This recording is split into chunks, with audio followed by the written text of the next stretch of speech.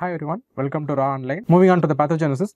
So you all know like the particular virus is going to cause a febrile blister, and following the blister there is going to be the involvement of olfactory bulb, or there is going to be the latency in the particular ganglion. So you all know the herpes simplex is going to have an latency in ganglion like sacral ganglion and trigeminal ganglion, and after like many years when the immunity goes down, the particular virus is going to cause the latent infection or reactivation of the infection.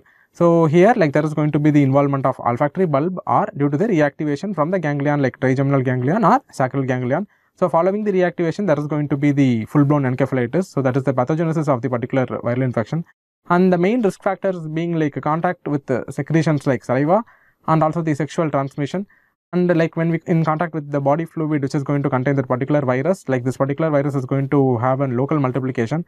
After that there is going to be the involvement of the olfactory bulb, or in many cases it's going to be the reactivation from the ganglion. So following the reactivation the particular virus is going to enter the central nervous system, which is going to cause the particular infection called encephalitis, where there is going to be severe inflammation of the brain. So coming to the clinical manifestation, so being an infectious etiology, the patient can have fever here, and the patient is going to have episodes of seizure, and there can be neuropsychiatric manifestation which ranges from delirium or coma, and the patient can also have focal neurological findings like myoclonic jerk, tremor, and ataxia may be there, and the features of meningitis can also be present. And you all know the features of meningitis is going to be findings like nuchal rigidity and positive Brudinsky sign and positive Koenig sign.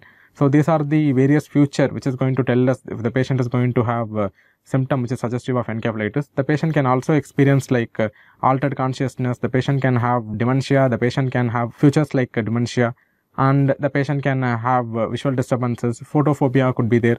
So these are all the clinical feature which is going to be suggestive of encephalitis, and most of the time the patient can present to us with a complaint which is going to suggestive of meningitis. So those kind of clinical symptoms can also be there. So moving on to the radio diagnosis.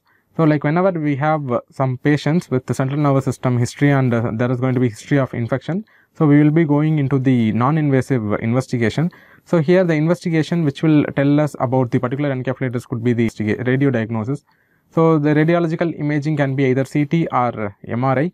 So here like it will give us an idea about the involvement of the particular brain. So here the patient can have finding like a gyral enhancement, there can be leptomeningeal enhancement, there can be ring enhancement, or there can be a diffuse enhancement with or without other findings could be there. So these are the finding like which is going to suggest that if the patient is going to have something like meningitis or encephalitis.